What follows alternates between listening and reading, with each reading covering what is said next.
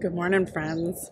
Okay, so today is the first day. Today is the first day that we're starting this YouTube journal together. So my name's Holly. Welcome. So this is going to be um, some garden tours, some home projects, kind of following along with me. So, like I said, my name's Holly. I'm so glad that you're here. I live in Northwest Ohio.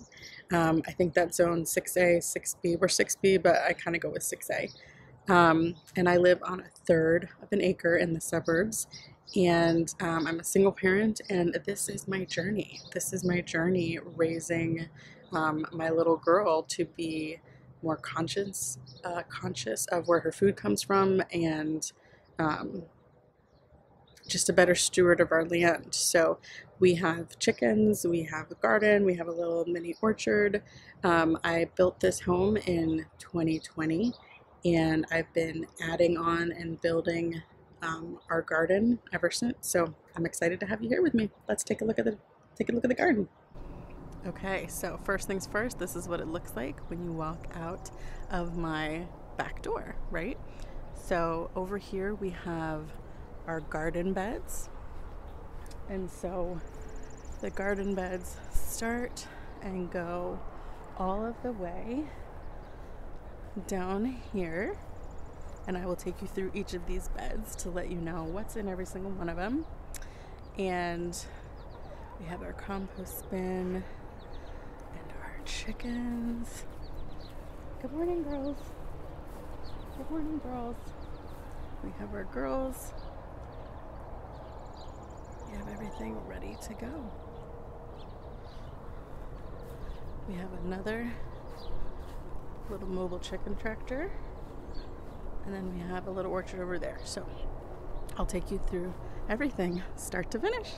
Okay, so this is going to be a big week this week. We are going to be harvesting potatoes because, as you can see, my potatoes have all died back. So in my garden, I do no-till gardening. I don't like to disturb the soil or anything like that. And we also practice organic gardening methods. For potatoes, next year I might try them in a raised bed, but I kind of like the idea of dumping out the bag onto a tarp and all the potatoes just kind of are there. So I've been doing that the last couple years, and that's worked well, and my daughter really likes digging for potatoes. So that is coming this week because you plant them, they grow, they flower, and then they die. And that's when you know they're ready to harvest. And these, my friends, are dead. So in here we have Kennebec, we have Russet, and we have Yukon Gold. Those are the three varieties that I planted this year. So I'm excited to see, because digging potatoes is like a treasure hunt. You never really know what you're gonna get. So inside here we have, I think 12 or 16 of the 10-gallon garden bags, so grow bags. So, and then over here I will show you Olivia's garden space. Okay, so we go from potato bags all the way over to Olivia's garden bed. Olivia is my 7-year-old daughter, and her goal was to make sure you could not see any dirt. Hello, Mr. B. And I think she accomplished that. So in front of these last few raised beds, I do have sweet potatoes in 15-gallon grow bags. Those are Beauregard sweet potatoes. And Olivia's bag, Olivia's bed, she has these beautiful cosmos growing, which I've kind of taken over. She has all of the leftover tomatoes. When I was pruning them, you can prune them to a single stem, which is how I like to grow them if they're indeterminate tomatoes. And all the little suckers that you pull out from the armpits, it broke her heart that I was throwing them away. So she added suckers. So, and she took them from a pile that I had. So we don't know what all of them are yet until they start having fruit. But I think this one is a cherry, and that one might be a Paul Robeson tomato, so which is a slicer. And then inside here, she has some nasturtium. We planted this one sunflower in her bed, and it is glorious. I think it's a teddy bear or a teddy something sunflower. So really cool. And then she had some sweet alyssum and some sweet William. And then we love melons. And so you can't see it, but this is actually um, sweet passion melon. They're like mini personal size melons. And we should have planted like one or two on each side of this teepee style trellis that she's got in here. Let's see if you can see it. It's hard to see, but I think she has like 4 or 5 on each side. So we'll see how that works out. Okay, coming around to the other side of Olivia's bed, again, you will see a theme here with some leftovers. So we planted onions that I'll show you in one of the other beds, and we took our leftover onions and we planted them here. These are Patterson onions, first year growing those. So I'm excited to see how those hold up. They're supposed to be really good for storage. We'll see. And then there are 2 more tomato plants that we're not sure what they are, so we'll see once they start producing fruit. This one, where was the one I found? Oh, this one is kind of striped and I have a tigerella tomato, so I thought, oh, that might be what that is, but we'll see. She also planted 1 bean plant, 1 singular bean, and it has taken over, and this bed is just wild and crazy, and we love it. It's just wild and crazy. So this is the next garden bed. This is sweet corn, attempt number 2 at growing sweet corn. Last year I tried to grow it and I did not water it properly and I didn't feed it enough. So it had teeny tiny little ears that didn't get pollinated. You know, I should also mention that I practice high intensity gardening, which means I plant things pretty close together and I let it be like a living mulch, if that makes sense. So plant them closer together, feed them really well with organic fertilizer, and that way I don't have to mulch and weed and stuff as often. So this in here was my first attempt at growing artichokes this year. I put 2 of them in. That one I'm pretty sure died, but this one is looking good. Then right here we have eggplants. Let's see if we have any. Yep, there's some eggplants growing underneath there. I think I did, this one's a diamond eggplant. Not sure what the other one is. This is pink celery that has gone to seed. Really, really interesting flavor. And this is Utah celery, Utah tall celery. I've already harvested that, I think twice, because it's kind of a cut and come again. So you can harvest it and it grows right back. This one I believe is a diamond eggplant as well. And then of course the sweet potatoes, and that is bed number 2. Okay, so bed number 3. This is my fall gardening bed, and I'll get into that a little bit more when we head over here to some of the brassicas, but this is middle of July, and this is the time that I start to plant the things that I want to harvest in the fall. So in this bed are some determinate tomatoes, so it's round 2 of tomatoes. So I have 1, 2, 3, 4, 5, 6, 7. I think I have 7 or 8 Roma tomato plants growing in there that I started from seed. And then I also have 2 golden nuggets. And these are determinate, meaning they only grow to a determinate size. So you can grow indeterminate or determinate tomatoes. Indeterminate means however high of a support you give them, they will keep growing. Determinate means they're going to grow to a certain size and they're going to stop. Then they're going to put on their fruit mostly at the same time over a week or 2, and then they're going to be done. Determinants are going to keep putting on their tomatoes little by little all through the season. So if you're into like canning or preserving or anything, determinant's kind of amazing because you know you're going to get it all at once and be done. Honestly, I just take them all when they come off ripe. If I'm going to use it from salsa or sauces or something, and I just pop them in a freezer bag, and when I'm ready to use them, the skins slip off and they're ready to go for whatever I want to make that day. Okay, so back to this bed. So this is the determinate tomato bed, which is awesome. And then I did have some extra tomatoes that I didn't have the heart to thin out after I started the seeds. So these are large cherry tomatoes. These are Roma tomatoes, which is a determinate variety. So determinates need the support like a cage, and indeterminates you can single stem. So I have some bamboo canes and I have some 1x2s, like furring strips as well. Okay, so this is bed number 4, I believe. So out in front, like I said, I have the cherry tomato and the Roma. And then all along here, I have cilantro planted. I have the 3 that I started from seed in little pots that I transplanted. And then I also direct seeded right into the ground a row of cilantro so that I can kind of have a succession of cilantro. So this is our dill plant.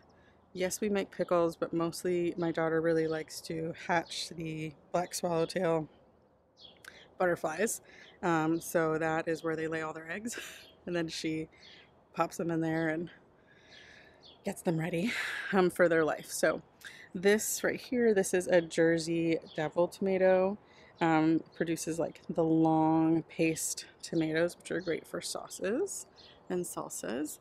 This beauty right here is a Paul Robeson. It's a slicer tomato. It gets like a deep red, almost purple, and it's got like a slight subtle smoky flavor. It's really good.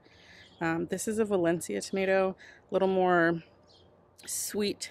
And then I've got, what do I have over here? Oh, I have a Sunray tomato. That one is a yellow. And then I have 2 tomatillo plants. You have to plant 2 if you're going to get tomatillos because they have to pollinate each other. So I think I have a purple and a regular, but I might have 2 purples. Not sure. Started them from seed. They're doing pretty well. All of them are doing pretty well. So we'll see. We'll see how they go. Inside, I have, inside the rows, I have nasturtium planted. And then I think I have a one lonely rutabaga, which is, oh God, that guy is glorious too. Okay, coming around to the other side of this bed, I have basil. I have a couple different types of basil planted in the beds, and this is just kind of number 1 to throw off pests because herbs have that smell that the pests kind of get confused and don't know where they're going, and number 2 because I like cooking with fresh herbs. So there's some different types of basil, like some cinnamon basil, some holy basil I think, and some Genovese, like the sweet normal basil, in another bed too. So these are giant oxheart tomatoes, and I have a bunny friend that has been eating them before I can get them normally. So he ate these. Little stinker, but we gotta share with the bunny. So I always plant 10% more, share with the birds and the bunnies. It's my theory. So this one I think is a giant oxheart as well. And then over here on this cattle panel trellis, so this is a, what are they, 16, 12, I think 16-foot cattle panel trellis. This one might be a hog panel actually that you can get at Tractor Supply or whatever your local feed store is. They're way more expensive now than they used to be, but and so on this one we have more personalized melon. So this is Kajari melon. It grows like green like a honeydew, but it tastes really, really sweet, like the best cantaloupe you've ever had. So Kajari and Sweet Passion are our favorite melons. And then I think I planted one more. Oh yeah, Honey Rock melon for the first time. So I have 2 Kajari and 2 Honey Rock over there. And then I have 3 Sweet Passion, which is the same one that Olivia planted, climbing up this trellis. And as they grow, hi little guy, as they grow, we put these little netted bags around them and then tie them to the panel. And then when they're ripe, they fall off into the bag. So you'll come out in the morning and there'll be like melons waiting for you in the bag, which is, you know, the best part of the morning, honestly. So down here I have my second succession of carrots. I already planted some this spring. This is my second succession of them. I like to plant them underneath the tomatoes and along the row, again because I like high intensity planting and I don't want to waste any space. So these are my Tigerella, I think that's how you pronounce it, tomatoes. This is my first year growing them, but they're really pretty and I'm excited about them. I don't love fresh tomatoes, eating them, like, but I do love them in salsa and sauce and soups and all the things, so I'm excited about that. This is a sweetie cherry tomato. I didn't really grow cherry tomatoes up until this year, But one of my awesome neighbors went on vacation, and I was harvesting some tomatoes. She said it was okay from her garden, and I added them to one of my sauces that I made, and it just added a nice balance of flavor. So now I throw everybody in there. This is it's not labeled, but this is a Federally tomato. Again, a paste tomato, and they get really large and not deep red, but they're delicious. Some echinacea or cone flowers for the pollinators. I didn't really grow a lot of flowers the first year, and my garden was not like full of pollinators, but now I'm committed to growing a whole bunch of flowers, and it's like a little pollinator haven up in here. Oh, of course, there is a fairy garden because I have a 7-year-old, and that water is for the bees. They can stop and get a drink. This is my blueberry nursery. We're going to be putting in a berry and grape trellis garden bed situation on the other side of the yard, and I have all my blueberry plants, so I'm just growing them. This is my little blueberry nursery, and my daughter's growing marigolds in that pot, and she was tired of the bunnies eating them, so she put some mesh on top so they wouldn't eat the sprouts, or I think it might have been the birds, who knows. Okay, continuing in this bed, we have our sweet basil. When you're growing basil and it starts to do this little thing on top, it means it's about to flower. So you just go down to the next little armpit or joint and pull it off like that, and then it'll encourage it to branch out and get even bushier. So I usually just come through and pick these. If I'm not ready to use them, I can dry them in the dehydrator, bundle them up, and hang them in your house. Or honestly, I feed them to the chickens sometimes too. Okay, so next to the basil, which smells really lovely as I pick that, I've got another row of carrots growing underneath here, and another row of carrots growing underneath there. This is a Jersey Devil tomato. It's a little bit slower behind because I actually took a sucker off the other plant and transplanted it because I had another plant die, and that was its replacement. This one I've never grown before, but I think this is a homestead. No, this isn't a polka. A polka I've grown before. It's supposed to be a single stem. It's going crazy. We're just gonna let it. This one is the homestead tomato. Never grown that before. The bunnies like them. I've gotten a couple. Let's see how it goes. San Marzano, classic. These are actually semi-determinate, so you should let them kind of bush out, and I don't know what I was thinking, and I single stemmed them. So I realized my mistake about, 4 weeks into their growing process.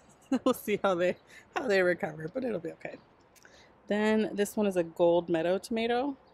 First year growing that one too. I really tried to change up the varieties this year. And then I think this is a Sunray. Yeah, Sunray tomato in that bed. And again, single stemmed unless you make a mistake. Okay, over in this bed, this is my perennial herb half of the bed. So this is orange thyme. This is oregano. This is cumin. I thought it would be really fun to grow cumin last year, and it takes forever to grow, and it's not worth it. Just buy yourself some cumin from the grocery store. But it seeded itself everywhere, so that's annoying. These are garlic chives. If you haven't tried these yet, you must try them. It will change your life. Garlic chives changes everything, and they're not supposed to flower like that. You can harvest them and they'll keep growing back, but I wanted some seeds, so I'm letting a few of them go to seed, and when they flower, and then I will cut them, hang them upside down, all the little seeds will dry, and then I'll put them in a little envelope and have them for next year. So that'll be great. There's some rosemary in there, and then this is thyme. It's just growing wild. And then this is my pepper bed. So peppers like to hold hands when they grow. They want to be close. So these are big red peppers. So red peppers are, all peppers like start off green and then turn different colors, except for the purple ones. The sweet peppers anyway, and even jalapenos and stuff, they'll turn red if you let them get ripe. Basically green peppers are like unripe peppers, but that's okay because they're still delicious. So these are going to be red. I think these are some purple varieties, purple beauties. And then I've got some ones that are going to be yellow. More purples. Oh yes, Sunbright Yellow. That's my little tag in there says. Sunbright Yellow. And some more purples. So this half of the bed is sweet peppers. And then some marigolds to keep the bunnies away. Salvia is, I think that's what it is. Salvia? Yeah. Is planted in a lot of these pots, and so the pollinators really love them. They were purple and pink and just beautiful.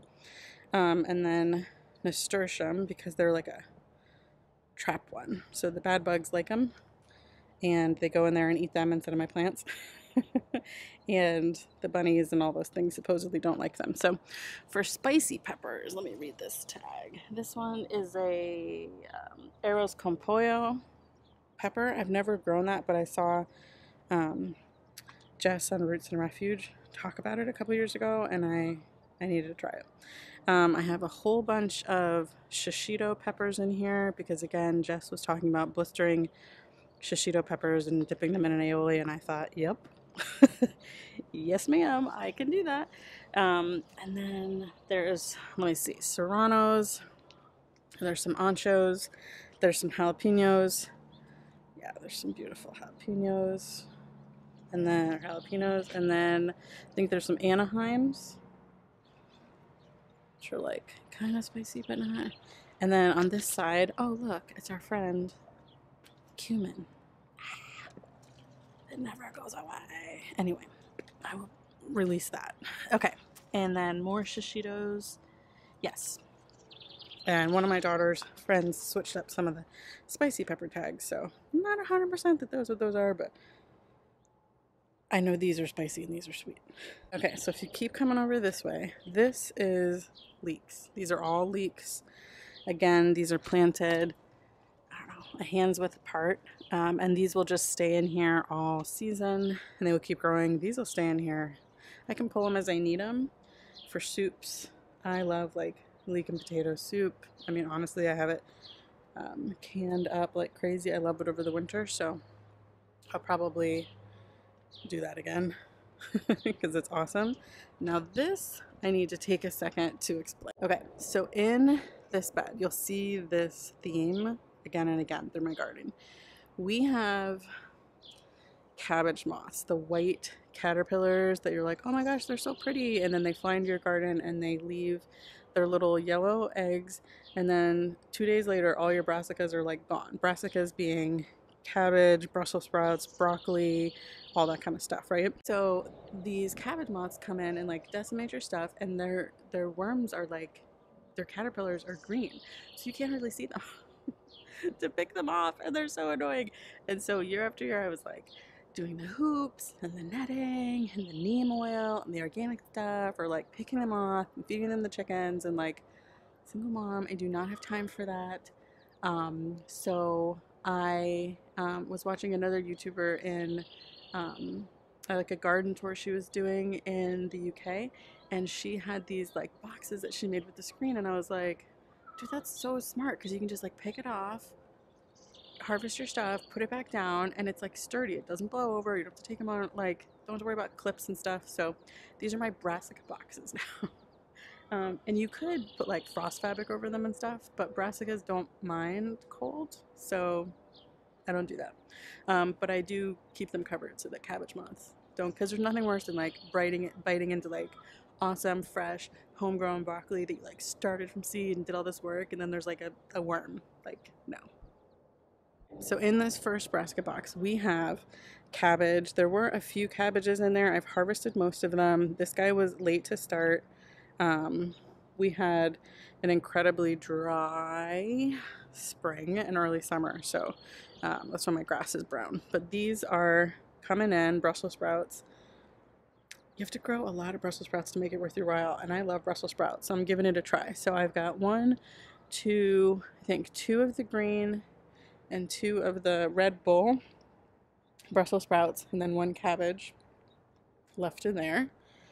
And then over here we have, now this is gonna shock you, more melons, but these are new ones for me. So this is Prescott Fond Blanc. I flunked French, so I'm probably butchering that. But Prescott Fond Blanc on this side. And then on this side, we have, what does this say? We have that. Delice de la Table? Delis de la Table? I don't know. We have another, melon that's personal size. So that's going to grow up this cattle panel and come on the other side. And on this side, I believe we have silver slicer cucumbers. I like these because they don't get bitter, because cucumbers, as they're like growing in the heat, tend to get bitter and gross, and there's nothing worse than biting into that. Well, I guess biting into broccoli with cabbage worms is a little gross, but yeah. This is our bug house. I am not a fan of bugs. My daughter is, but I like what they do to my garden, for my garden. The good bugs eat the bad bugs. A little quick stop for the nasturtium. I think these are the Bloody Mary nasturtium. I started out with tags. Yeah, Bloody Mary nasturtium. Oh, I love those so much. Okay, so silver slicers over here. Behind the silver slicers are 3 more Brussels sprouts. Now, these Brussels sprouts are supposed to be like shorter Brussels sprouts. So I was like, oh, that's perfect. There's this space in between here where all my friends, they're growing at the top, but I'm not an expert. We're all just making it work. So these are our onions, and they are looking oh so good. So these are Patterson onions. These are supposedly the new thing for like storage onions. They're supposed to store like 9 or 12 months once you harvest and cure them. So I'm excited about that. I'll take you guys along for that journey. And then these are red wig onions. Again, good storage onions, supposed to be good. So that'll be fun. Over here, again, we have our 3 mini Brussels sprouts in there. And then these are suyo long cucumbers. I'm excited about those. Kind of like English cucumbers, like the long, not very many seeds. Love that. This is where we did have our spring peas, and it was really fun because the neighborhood kids would come over and just eat them, and it was just really lovely. Those are done because it's summer and it's hot. And so I have replanted red Malabar spinach because it's a climbing type, and I think the chickens are gonna like it. And I grow lots of things for the chickens, so I'm excited to see a couple of those sprouting. Here's where I plant my lettuce. We ate on this from, gosh, April through 2 weeks ago, and then it finally had bit the dust, so I just replanted it. Succession sowing. There's a bee right next to my head. I'm trying to be calm. Good morning, Mr. Bee. So I did 4 rows of cut and come again lettuce. Let's see, what did I plant? I did red romaine, slow bolt lettuce. I usually do a tango. Yeah, tango red and I think tango green. So that is our lettuce area. Okay, inside this cage here is a hot mess, but bear with me because this one is about to get turned over. So this one had kale, 1, 2, 3, 4 kales, and then it had 1, 2, I think like 6 or 7 cabbages and kohlrabi, and it was awesome. It now has 2 kales, a whole bunch of weeds, 2 cabbages left, and these are I replanted cabbage and broccoli and I think some flowers, some echinacea flowers too. And because these are the things that the cabbage moms would lay their little babies on, it's inside the brassica cage as well. So we are going to, later this week, take this bed and turn it over and get it ready for fall gardening because those cabbages should be coming out in the next week or so. Also, let's have a moment for the rutabaga. Look at these. I didn't even know that these were a thing. Look at them. They're so pretty, and they're just in time for fall. They came I thought they were going to be like summer flowers, and maybe because I started them from seed, I didn't know what I was doing. Maybe I started them too late, but so they're here now, and I'm excited to have them. Okay, after the rutabaga, we then have, this is my perennial asparagus and strawberry bed. They like to be planted together because asparagus doesn't like weeds and strawberries have no problem covering everything. So again, this year wasn't awesome for strawberries because of the drought. I just think I needed to water them more, but we did get some of them. They were tasty. So asparagus grows out of the ground like the asparagus spears that you see in the store, and you harvest them when they're young, and they're delicious and tender, and it tastes nothing like grocery store asparagus. It's like delicious. And then after you get what you need, the first year you plant them, I planted 2-year crowns, and the first year I didn't harvest any. The second year I harvested a few. Oh no, yeah, that was this year. Harvested some, and then next year I can harvest like a lot more. But you harvest what you need, and then you let the plant send up all of these, and you let them bush out like crazy. They look like a crazy forest, and that is what gives the roots, the crowns, the energy to come back year after year. And if you take care of your asparagus and feed it, I mean, the package says 10 or 15 years you'll get it, but honestly, people have had asparagus growing in their gardens for like 30, 40 years, and it's not going anywhere. So over here, after the asparagus and strawberries, we have, okay, so this was, I got 2 blackberry plants that were supposed to be personal size, like 2 to 3 feet blackberry plants. And let me just tell you, my friends, this is 2 plants. Yeah. So this has become the blackberry bed. And then over here we have shallots, and these are ready to harvest. So we will be harvesting, drying, and curing shallots this week as well. And I'm excited to show you where we do that and how we do that as well. And then these 2 are golden raspberries. And I've got one here and one here. And they are sweeter and delicious, and they're in their little pots because they're going to live in the berry wonderland that we're creating together. I'm excited to do that. Okay, something that I forgot to mention when we were over here is this is my geo bin. Now I do 3 of these all together, and so I put in here garden waste, grass clippings, all that kind of stuff. And it's really cool because it's supposed to be no turn and stuff. I will say, I mean, I think if you turn it one little quicker, but I use the Johnson, I think it's Johnson something method, where you put like wire or a pipe with holes or something in the middle so that air is getting in there and air is getting in from all the sides.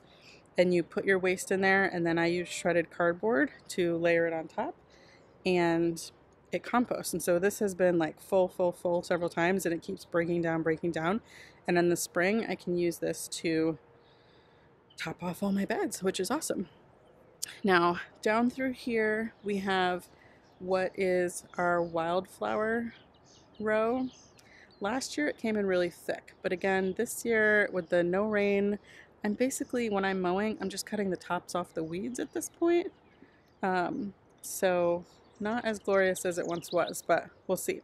So this has wildflowers and sunflowers and milkweed for the pollinators, and lots of really cool wildflowers keep poking their head up, but oh, and then we have a couple sunflowers that really wanted to show off. So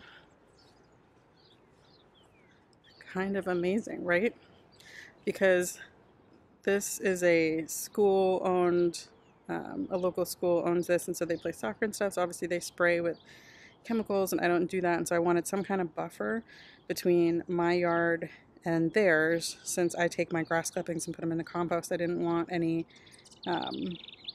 non-organic chemicals, and so I figured wildflowers would be a good little buffer, plus sunflowers are known to pull toxins out, and these bachelor buttons are having a moment. Okay, before I get to the orchard, I wanted to show you guys a little bit more about the chicken coop. So number 1, I've got a strawberry bed, and on the side of the chicken coop we have the chicken snacks, which are the kale, And we've also got some flowers and stuff. These are Queen's Lace or Queen Lime zinnias from Baker Creek. They are amazing. Those are our girls. Queen Lime. Oh, thank you. Okay, so in here we have our chicken coop. It is 9 by 16. It is, good morning girls, glorious. It has vents on all the sides. Back here you can open. We do deep letter, so this drop down door for clean out can flip down and you can just scoop it all into a wheelbarrow. It's got the 3 nesting boxes. It's got the wrapped roosts. It's got insulation on the ceiling, and it's got little plexiglass windows that can slide down if we were having like crazy cold. Again, I live in Ohio, so chickens are fine in cold. It's hot that you have to worry about, so lots and lots of ventilation. Anyway, so this is the coop, and then, sorry, having to do that one-handed. Tricky. Okay, so underneath the coop, hi girls, we have, I have predator proof by having the, what is this called? The fencing. The mesh. Yeah, the mesh. Thank you. Coming all the way out.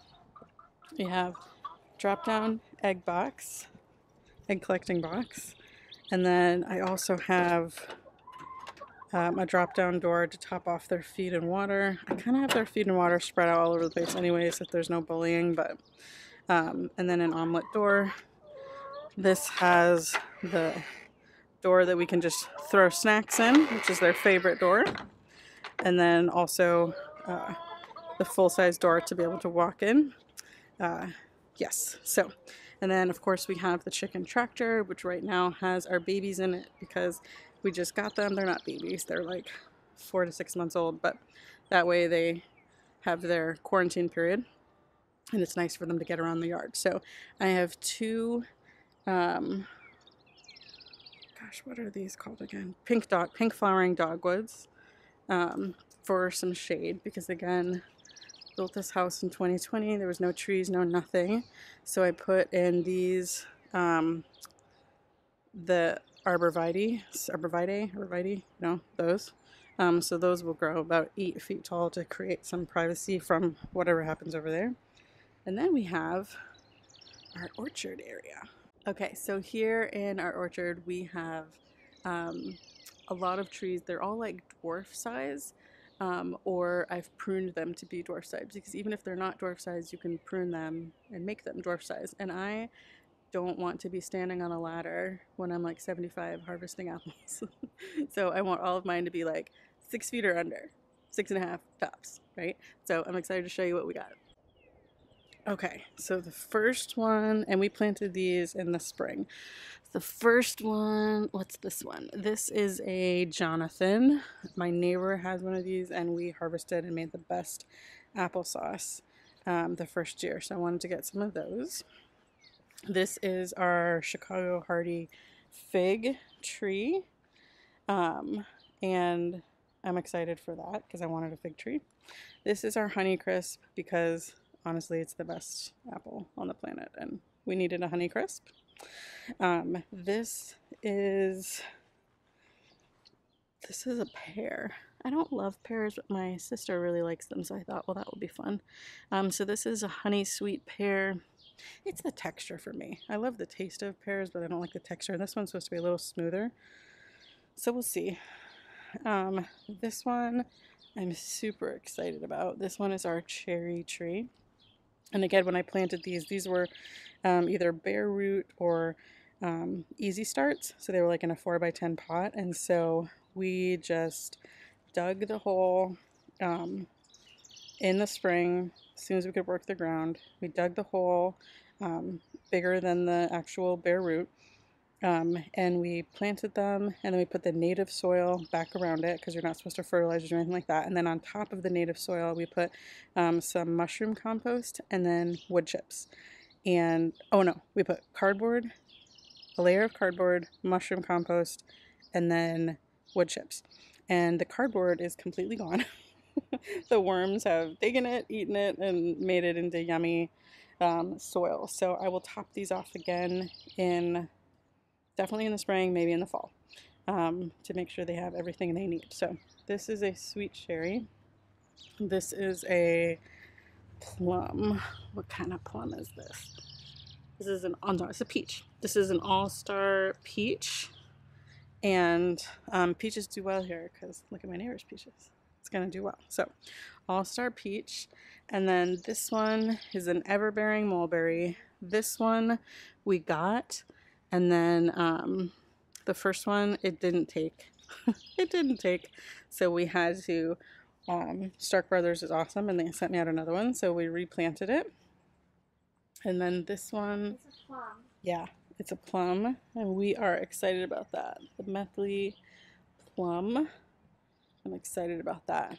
And then I have Olivia's area over here where she has transplanted some beautiful wildflowers and nasturtium, and it's gonna be good. Can't wait to see it all fill in.